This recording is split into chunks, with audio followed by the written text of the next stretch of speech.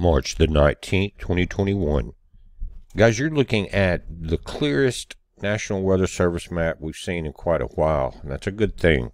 It's a little cooler here in the southeast, but mostly what you see is over in higher elevations in California, some winter weather advisories, things like that, and a few wind warnings across the nation, a couple of flood watches and warnings. And in Alaska, you got some winter weather, gale warnings. Offshore and Hawaii, you've got the same thing, wind and gale problems, marine watches and warnings out, both east and west coast, and along the Gulf Coast here from the Florida Panhandle over into central Louisiana. Again, one of the clearest maps we've seen in a long time.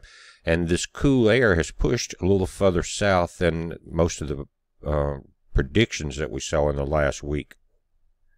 Now let's look at pretty much the northern hemisphere as far as the North American continent side, satellite. And what we're seeing is very clear skies. And you can also tell where this Arctic vortex is dipping.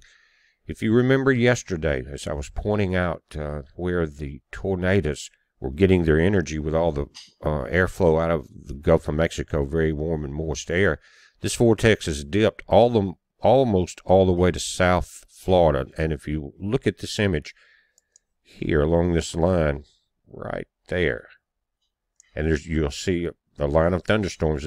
Remember, there's no warnings or watches out or anything. It's a very thin line, but that's where the cold air has pushed south and met the warm air that we've been enjoying for the last few weeks since that ice storm. And notice all the flow is offshore all the way to that point. We'll pull that up and look at it a little closer. And here it's a lot easier to see. All the flow is now reversed from yesterday, going from south to north. Now it's opposite. This is that vortex, and this is the scattering of the light clouds. You may be getting a few sprinkles here along the Mississippi, Alabama, Tennessee line up in that area right there in these higher blue clouds. But there's no storm warnings out, and this would be very light indeed. Now, one good thing about it, notice the clearing line in the top left of this image here. That's coming down through Arkansas and through Texas. It's moving pretty fast. So you guys in Memphis, in that area, North Mississippi, it won't be long. You're going to see some sun peeking through and warming this day up somewhat. And by the afternoon, this is going to move south. So a lot of us in this area is going to get a break from these several days of rains and tornadoes, and maybe get some good sunshine and dry it out. Again, one of the main problems that we had this year so far, we've had the ice storm, of course, that got the southeast and did a lot of crop damage, not just infrastructure to the power lines and windmills. And then we see all this this late winter snow in the Four Corners area of Colorado and north of there, and moved across the nation. So there's been some major crop problems, and that has to do with why you're seeing the prices at your grocery store going up. It's very interesting, these times that we're looking at now. If you remember Joseph in the Bible that ended up in Egypt, and he interpreted Pharaoh's dream, and they talked about it, and there were to be 7 years of good as far as food, it was an agricultural society, and then 7 years of famine. And we're coming out of the 7 years since the last major problem we had in 2007. Guys, remember when we had to bail out the banks, the housing industry, and all the subprime loans and everything? Well, we had a major inflation at that time too, because so much of the money was going into the bailouts. Well, a lot of people lost their 401ks, things like that. You remember it. And that's when we were seeing the last peak in the price of food. Now, it's not just the U.S., it's a worldwide weather problem and other problems that has to do with the worldwide food supply. And in 2020, our exports went up tremendously. And there was a couple of countries that were importing from many places around the world, the two largest countries on the planet. And they have upped their imports, much like Egypt was doing during that 7 years of plenty. And you can study this for yourself. I don't want to go too deep and name any names, but they've been very busy, and the U.S. exports are showing it. In 2020, that peaked. So instead of filling our grain houses, as in the story of Joseph, we've been emptying them. And so have many people in the world. But again, the top two nations are on top of this grain gathering. We'll say that. And I want to point out something that makes it kind of obvious of what we're seeing.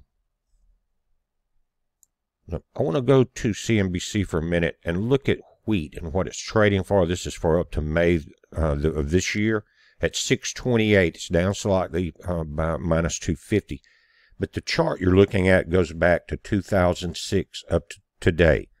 Now, this is live again, March 19th, 2021 at 12 p.m. Central. 2006, we saw a slight rise in the price of wheat it was trading with the commodities. Then in 2007, we saw the market collapse and a lot of bailouts. You saw the banks bail out, the home builders, home lenders had subprimed themselves to death, and we, the taxpayers, paid the price for it, and they got bailed out. But just remember this, in 2012, they passed a law where the banks bail in now, guys, where you are allocated stock from the bank in exchange for your savings and deposits. And, it depends on the value of the bank, and it's not going to be very high if it's in a bail-in situation. But there is a law that now they can do that.